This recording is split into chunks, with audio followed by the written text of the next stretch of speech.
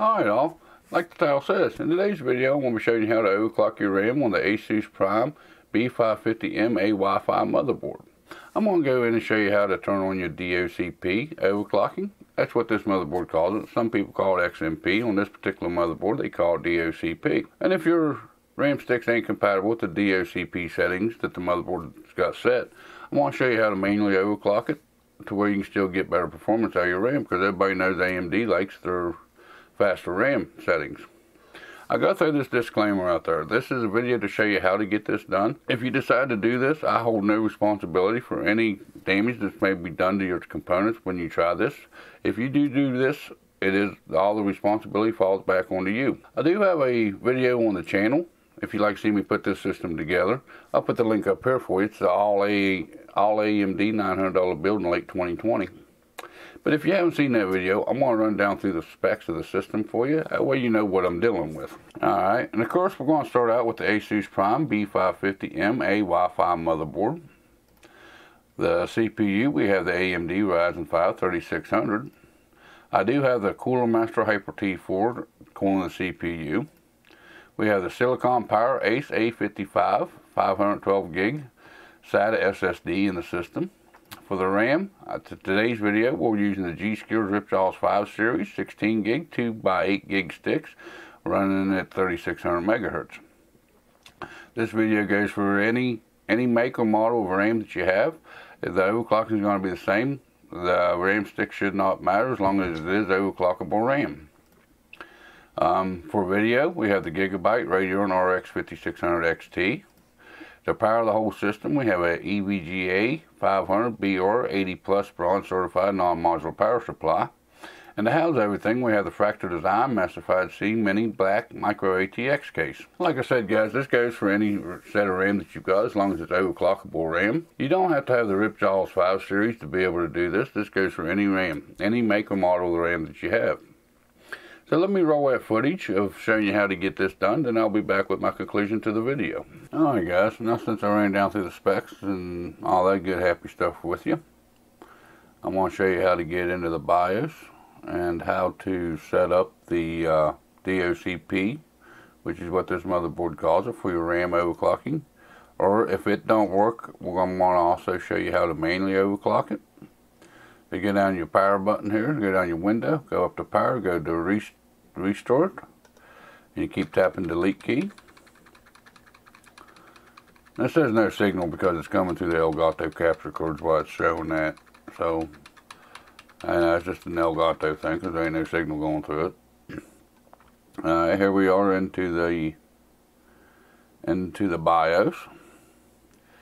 Gotta go down here to advanced mode, or you can tap F7 on your keyboard to get into this as well.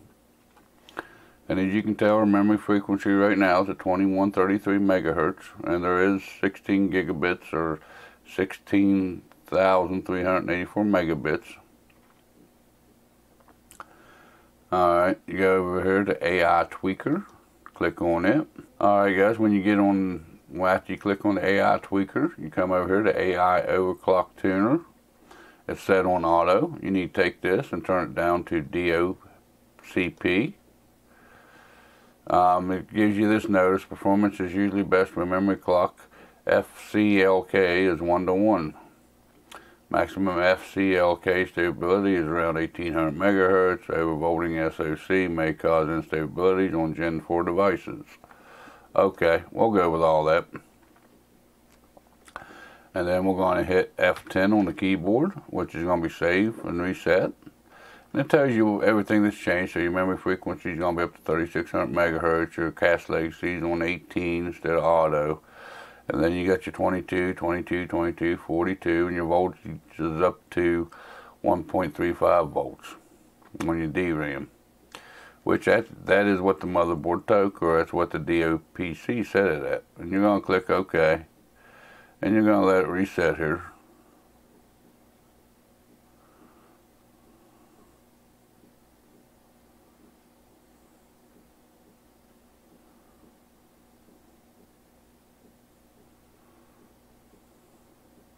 There we go. Now we're going to go down here and we're going to open up the task manager. And just by left right clicking on your bar down here, you go up to Task Manager, you go over your Performance tab, you go down to your memory, which is reading 16 gigs of memory, and you can see right here to the right of it, it says 3600 megahertz. To test it to make sure it's stable, I'd recommend running something like Prime 95, which tests your CPU and your memory both. Or if you'd like to run something different, they also have MemTest 86. That's a good program to test it for stable abilities. But now, what happens if your DOPC ain't working for you? How do you overclock your memory at that point? Well, go down to Windows, go back to Power, go back to Restart, keep tapping Delete to get into your BIOS. Alright guys. And to show you how to manually overclock it, we're going to go in here to Exit Change. We're going to load defaults, which is going to put everything in the BIOS back to the way it was. Click OK, save changes and reset the computer, which shows you everything that's going to change back, which is everything with the RAM. And we're going to hit OK and let it restart.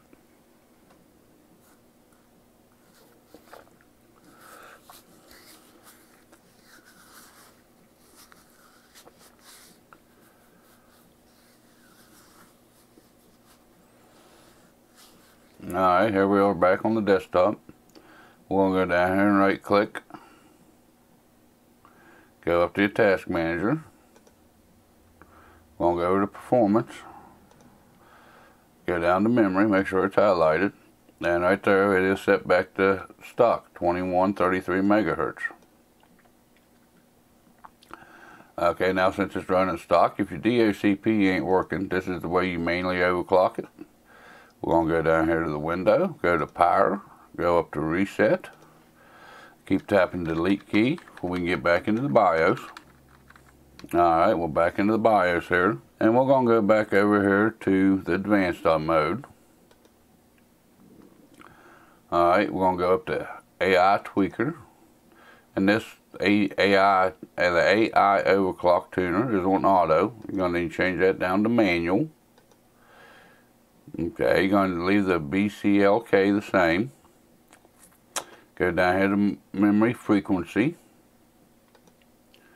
You're gonna have a drop down screen here of different speeds. This is a 3600 megahertz kit, so we're going to try for the 3600. Okay, click on that.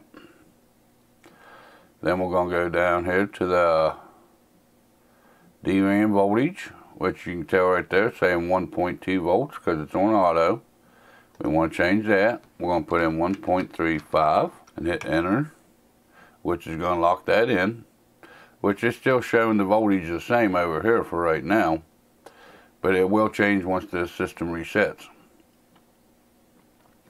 Go up here to your DRAM controlling, DRAM timing control, and you can see they're all set back to 15s, and the bottom one's a 36, because that's what the RAM runs at that's what the RAM runs out of the box. So we're going to go over here to what's this auto on the top one. We're going to put in 22 and hit enter.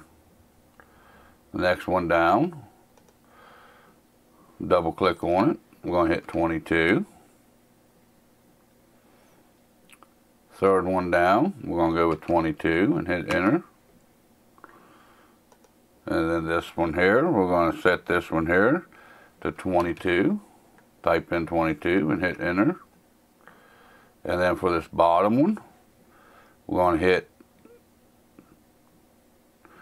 set it to 42. And you notice as your RAM megahertz goes up, your time legacies have to come down to justify for the extra speeds. Okay, so now since we got all that set up, we're going to go back. Alright, and we're going to see if it all sets or not. Let's go over here to Exit. We'll go over to Save Changes and Reset. And again, it shows you everything you changed. The AI Overclock Tuner we changed from auto to manual. Memory frequency, we went up to 3600. We changed the legacy to 22 and the rest of the changes that we made. Then we did the VRAM from auto up to 1.35 volts. And you're going to click OK and see if it reboots into Windows for you.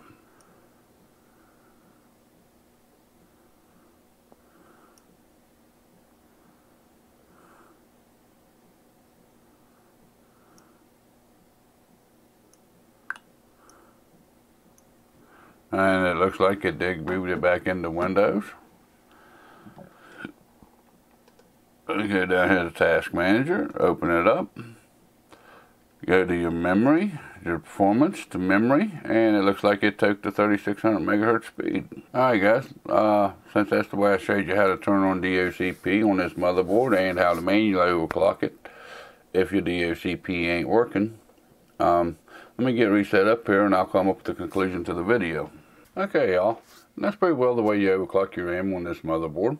I showed you how to turn on DOCP, which is the automatic overclock, and then I went in and showed you how to do the manual overclocking if your DOCP don't hold up. If you noticed in the manual side, I put in the same exact settings that DOCP had set. There's a couple reasons for this. Number one, that's a good starting point. You know, if your DOCP ain't compatible with your RAM and your motherboard, that gives you a good starting point. And a lot of times when you manually put in them numbers, it will actually take them in and your system can run at them numbers even though you manually put them in over just setting the DOCP. But if not, and it still don't want to work for you, that's a good starting point. You may have to go in and loosen up your timings a little bit or turn down your speeds a little bit. But you know, that gives you a good starting point of where to get started on your manual overclocking. And also, once you get the overclock to take and you get booted back into Windows, I recommend doing a stress test on your RAM. You know, something like MemTest86 is a good program to do this with. You see me use Prime 95 for the CPU stress test here on the channel. You can also also stress test your RAM as well. That's another good way to make sure your RAM is going to be stable.